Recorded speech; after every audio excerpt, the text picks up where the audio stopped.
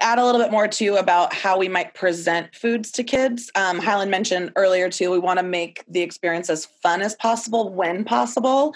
And so it's important to recognize the way in which we present foods can oftentimes encourage more engagement, interaction, and ultimately consuming foods.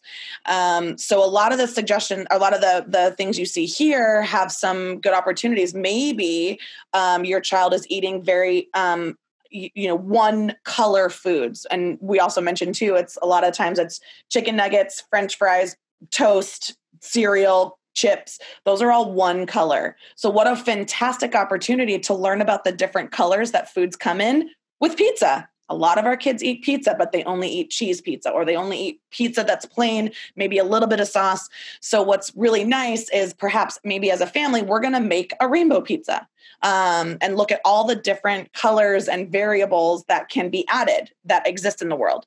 So what another great opportunity that can happen for kiddos in having food presented this way is maybe you can also incorporate a lot of what you're working on in the meal preparation.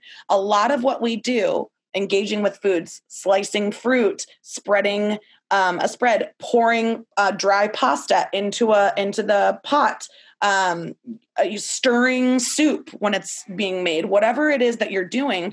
If there's an opportunity there for your child to support you and assist, what a great way to learn about foods also. I think a lot of times what happens for our kiddos too is they don't know what is in their food once it's on their plate.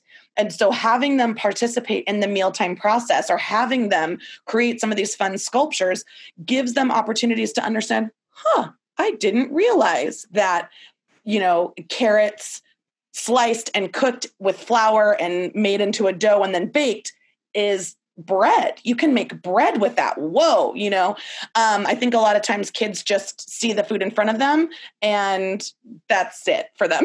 They've decided they don't want it, but perhaps getting them involved in the process may support that. We can get really creative here.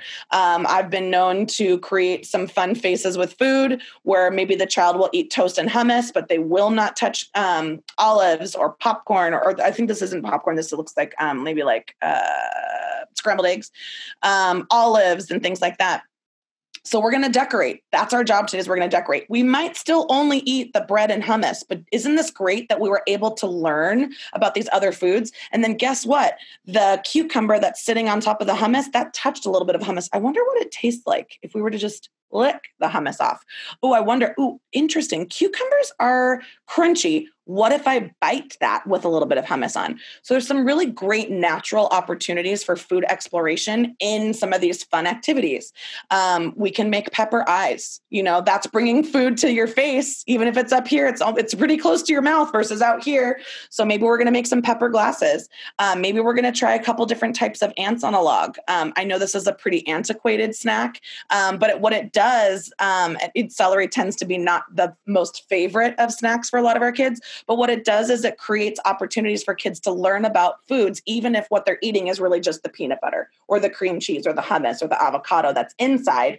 Now, the celery, they're also getting some of that flavor. If they just lick off the peanut butter, they're still tasting some of that celery. So it takes, again, some of that pressure off, presents foods in an interesting and novel way, and hopefully will encourage more engagement.